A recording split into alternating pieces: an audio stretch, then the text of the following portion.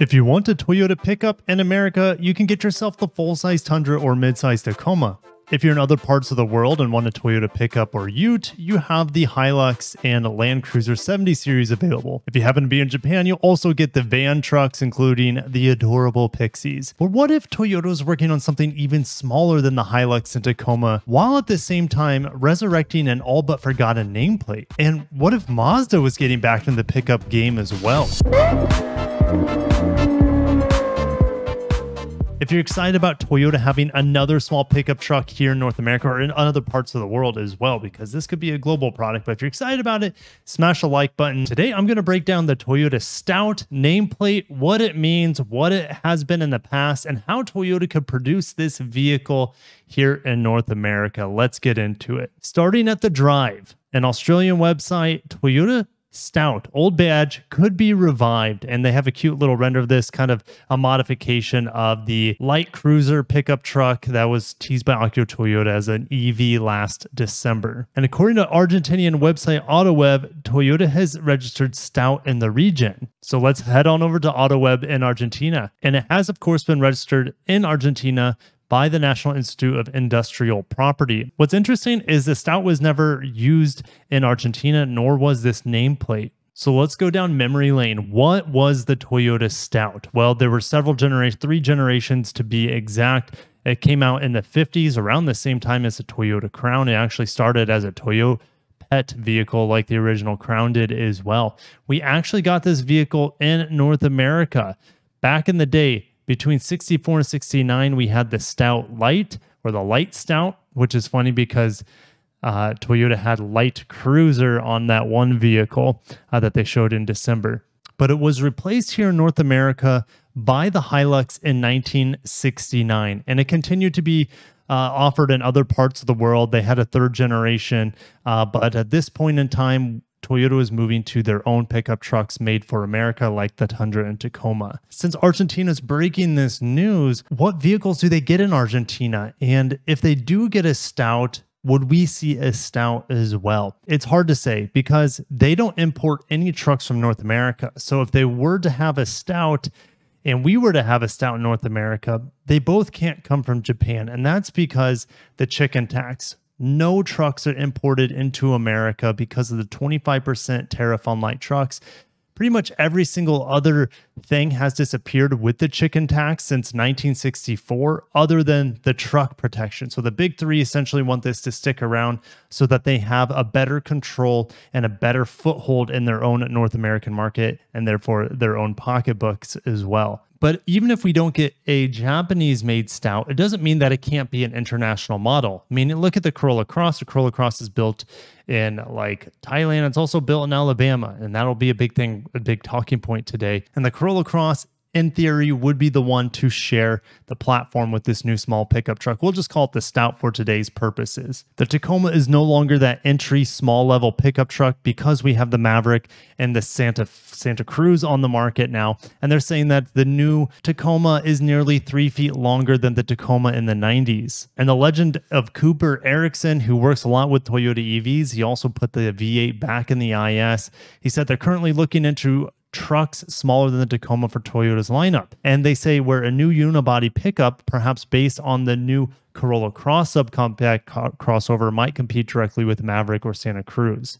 Cooper goes on to say it's undeniable that those products have a place in the market. And how big is that segment going to get? I don't know, but it's something that we need to be looking at and figuring out if it's an area we should play in. It's absolutely an area you should be playing in, Cooper. Look at the, let me pull it up. So Toyota, there absolutely would be a market for your small pickup truck.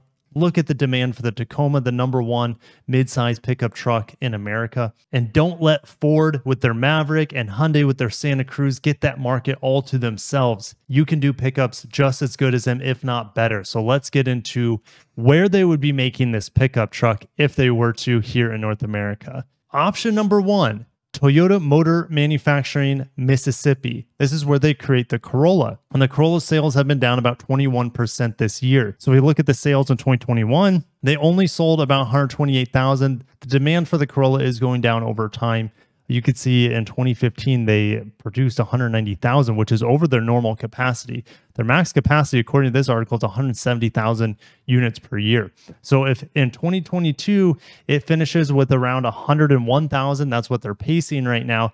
That means they have almost 70,000 units per year of production where they could produce a C platform pickup truck based off the Corolla Cross's small compact platform. Option number 2, where it makes the most sense, because now they can split it with Mazda in Alabama. They have a new plant opened up late last year. It's where they produce the Corolla Cross. It's where they produce the Mazda CX-50.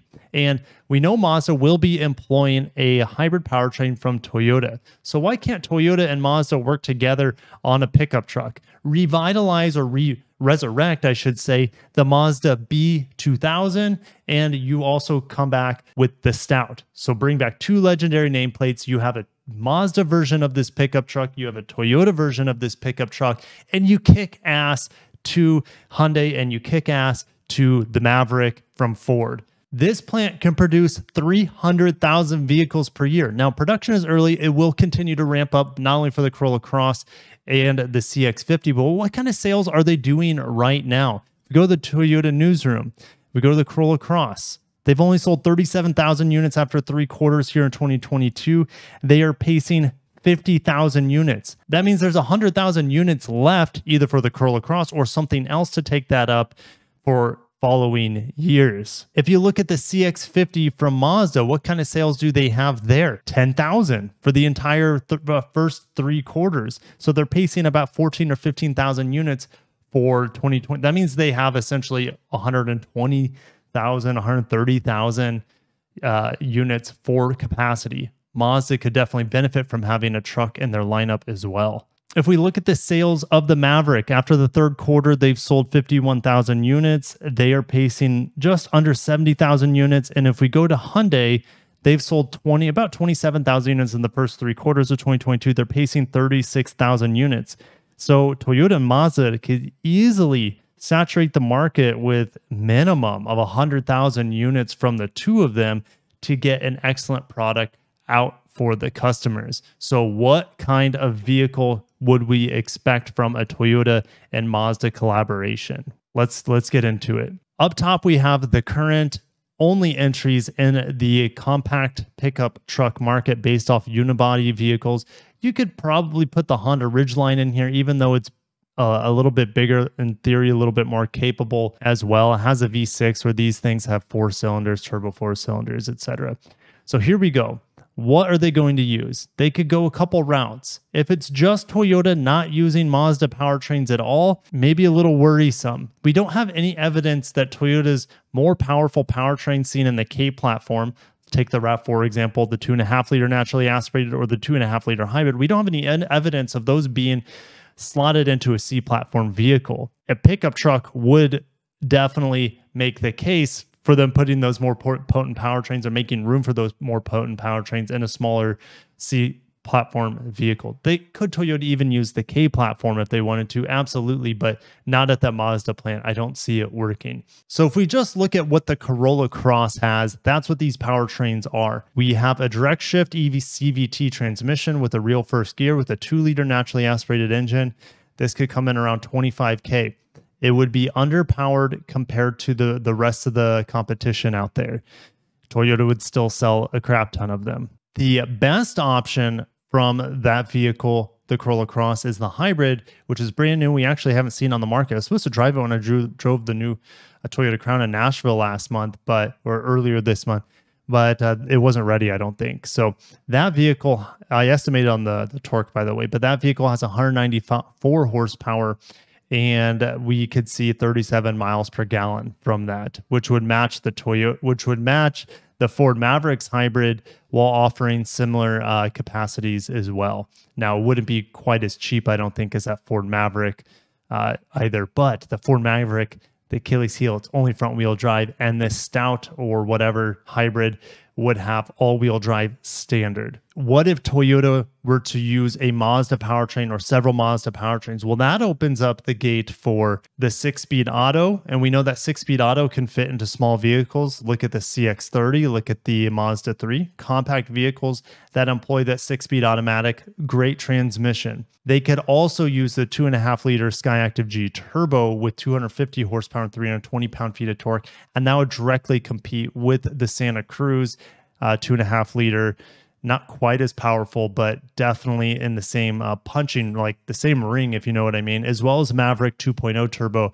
But the 2.0 Turbo Maverick would definitely be behind that Mazda 2.5-liter and the Santa Cruz 2.5-liter. As much as I would love to see a 2.4, 2.5-liter turbo, I just don't see it happening because the new Tacoma is supposed to get that 2.4 turbo. So I don't think it makes a whole lot of sense for this smaller pickup truck to get that sort of power as the Tacoma, if that makes sense. And maybe that Tacoma also gets a 2.5-liter hybrid. I'm not hearing that, but we're hearing a 2.4-liter hybrid with the turbo on it. So that's probably coming as well. But if Toyota comes out with a Corolla Cross pickup truck, maybe called the Stout, maybe made with Mazda, would you guys be interested? Would you want a hybrid with all-wheel drive and almost 200 horsepower and over 35 miles per gallon with Toyota reliability, made in America? That would be pretty cool as well, and it would definitely bring some competition to the small pickup truck market that I believe there's a huge demand for. Even though the midsize pickup truck is massive,